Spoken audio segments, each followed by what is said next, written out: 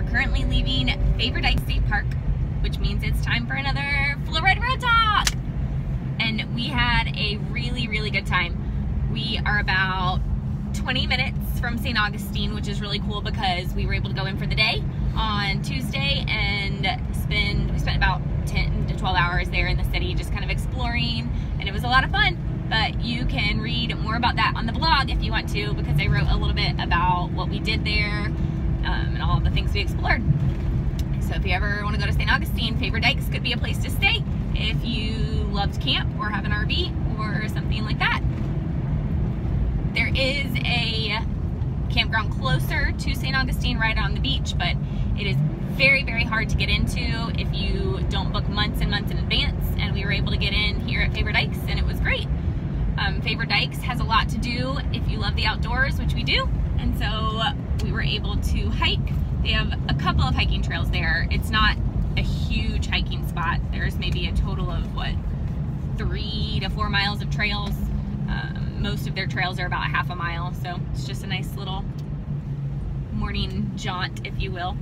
But they do have a lot of river kayaking trails, which were super awesome. So we had gotten inflatable stand-ups for Christmas and were able to try them out on this trip, and we love them. They are awesome.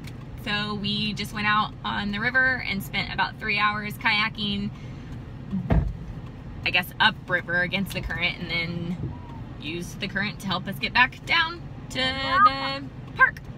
And we loved it. There was a lot of wildlife on the river. We did not get to see any alligators, but they do have alligators and manatees. We didn't see any of those either. But we saw some birds, and it was just a really, really pretty paddle. So you should definitely plan to paddle if you ever go to Faver-Dykes State Park. They have canoes that you can rent, or you can bring your own if you have them. We did not see any boats, but we were there during the middle of the week, so that's probably why. But at least you know it's not very trafficy. Just a nice, we really had the river to ourselves, which was great. The sights are really, really good.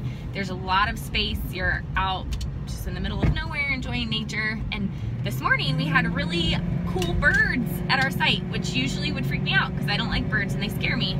But these birds were very pretty. There were some cardinals and a blue jay and a yellow bird. I don't know anything about birds really, but there's pretty birds. If you like watching birds, they were eating breakfast in the trees with all the little berries.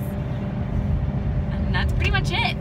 If you have ever thought about checking out St. Augustine, Faver-Dykes would definitely be a great place to stay because it was great and we loved it. Hope you guys have a great time. Bye.